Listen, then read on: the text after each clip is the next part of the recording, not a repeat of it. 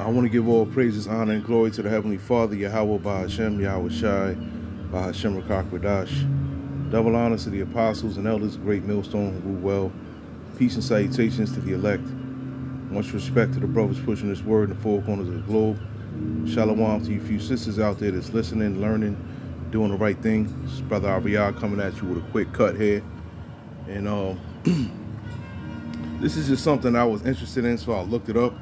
You know, because, you know, every time I leave my house, man, I see a Israelite woman, you know, with some type of weave or sew-in or, you know, what have you, man. I just wanted to know where it originated from, man. And it came from a woman named Christina Jenkins. Okay, she's the woman who invented the weave, man.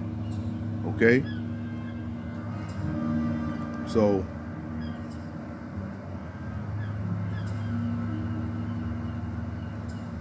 it says it's no overstatement to say that Christina Jenkins changed women's lives forever when she invented the hair weave, also known as the sew-in, a huge advancement in hairstyling.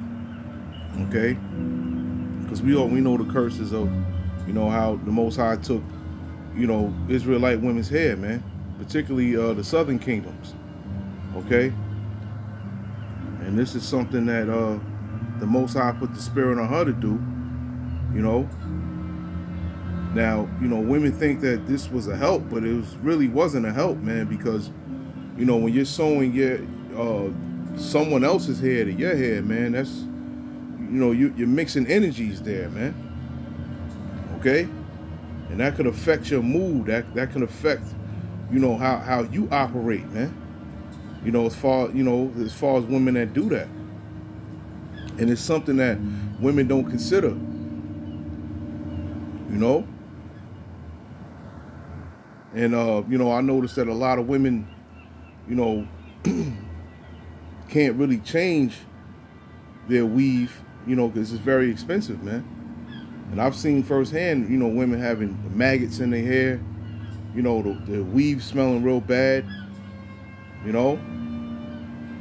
And I'm not making this video to try to get on women or degrade women or anything like that, man. I just wanted to go into the history of, you know, where this came from, man. You know, where these weaves came from. Because us brothers, you know, we don't particularly like it. We don't like the way y'all look with them, you know. They don't look good. They're not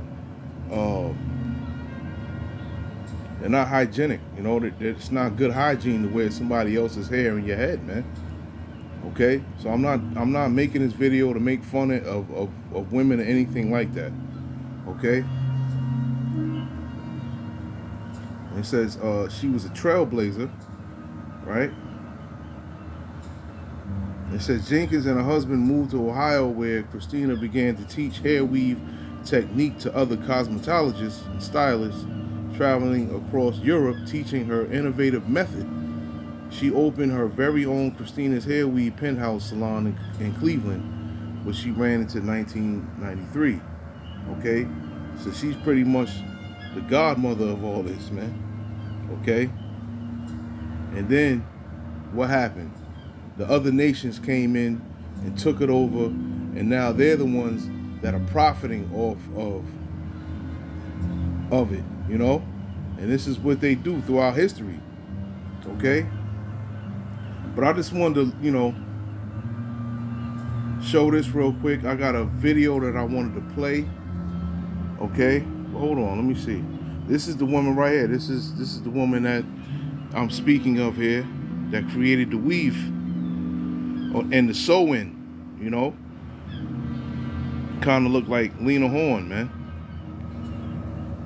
All right, so I'm gonna play this video real quick, and I'm gonna get into some scriptures, and Lord willing, this lesson is edifying.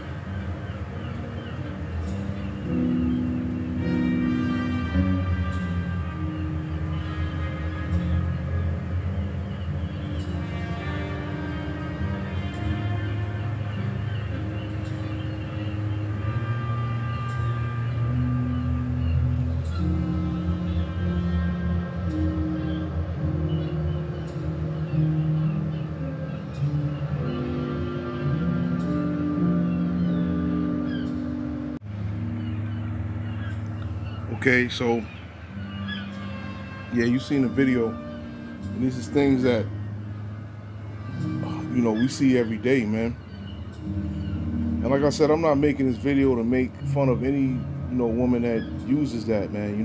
But for me myself, it saddens me to see that, man. Even though I know it's a curse from the Heavenly Father, it saddens me to see that our women really hate themselves, man. And they hate themselves to the point where they try to look like someone else, man, other than they self. But the Heavenly Father took their head, so they don't have nowhere to turn, man. It's basically their only alternative, man. And that's something I don't never take pleasure in, seeing someone else's suffering, man. But anyway, this is something that I wanted to look up, man, who invented it, because I never knew. And I said, hey, maybe I'll do a little quick lesson on it, man. Because me growing up, I would see my grandmother wear wigs. I remember me being young and me walking in the room and seeing her with a wig off, and I ain't know who she was. I'm like, yo, who is that? And then when she started talking, I was like, oh, that's grandma, and she ain't had no hair. That was my great grandmother. My grandmother, she wore a wig. My mother's mother, she wore a wig. I got cousins that wear weaves. And like, yo, they don't look good at all, man. And I can't wait for when we get into the kingdom, we get to see our women the way they were meant to look, man.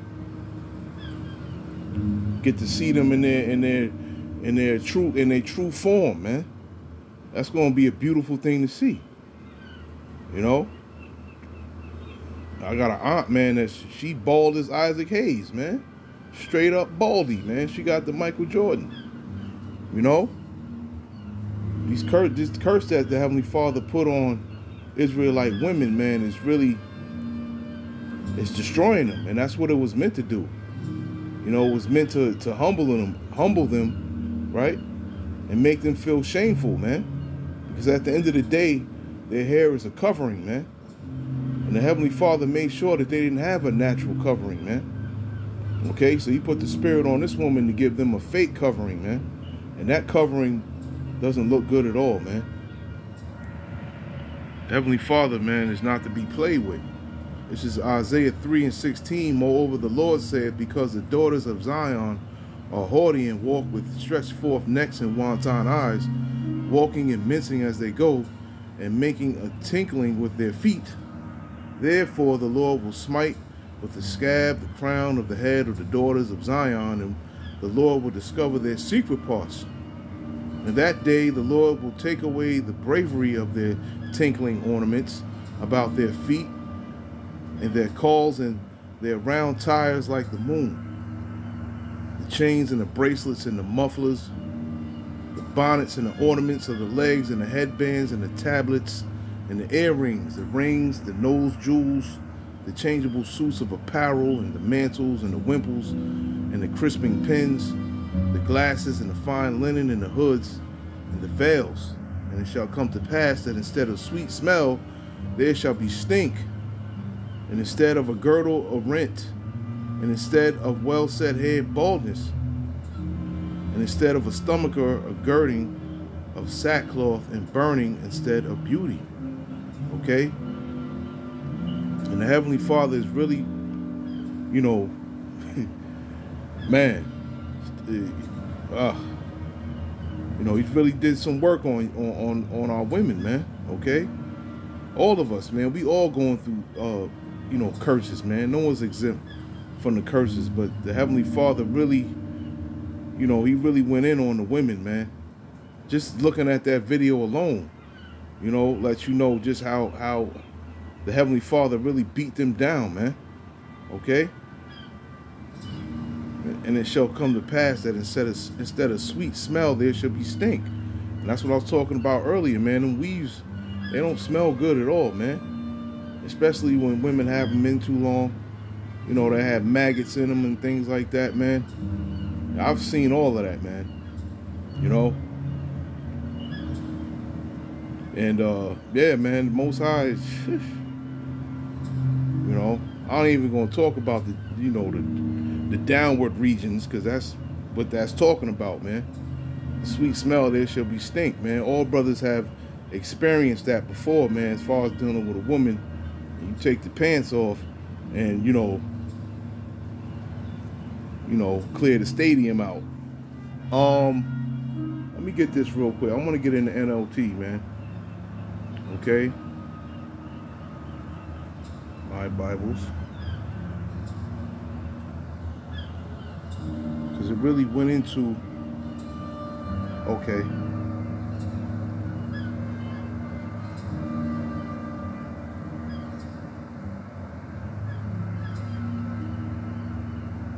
Right. And it says, instead of sweet smell of perfume, she will stink. She will wear a rope for a sash, and her elegant hair will fall out. She will wear rough burlap instead of rich clothes. Shame will replace her beauty, man. Okay? And that's basically what we seen in the video that I showed, man. Shame. You know, these women are ashamed, man. There's no way that they look in the mirror, especially the ones that had the damn zipper on the side. I don't know what that's all about.